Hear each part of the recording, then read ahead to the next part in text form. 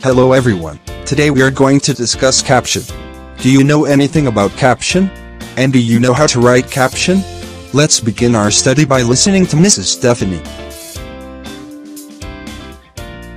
Hello everyone, I am Mrs. Stephanie. Let us talk about caption and how to write it.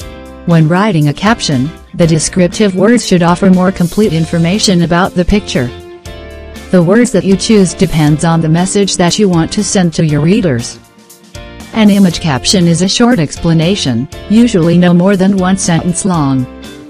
Captions are positioned underneath images or illustrations and are usually used in news and magazine articles. Easy, right? Let us continue our lesson. The difference between alt text and a caption is that alt text only provides a short description of an image when it is not already clearly visible and when the computer mouse is hovered over the image. A caption is used to add detail to an image accompanying text and will either describe the image or draw attention to it by explaining its relevance to the article or other piece of text. Do you understand my explanation? Okay, now let us continue on how to write caption.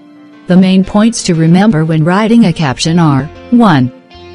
It needs to either describe what is going on in the picture or explain the picture's relevance to the text.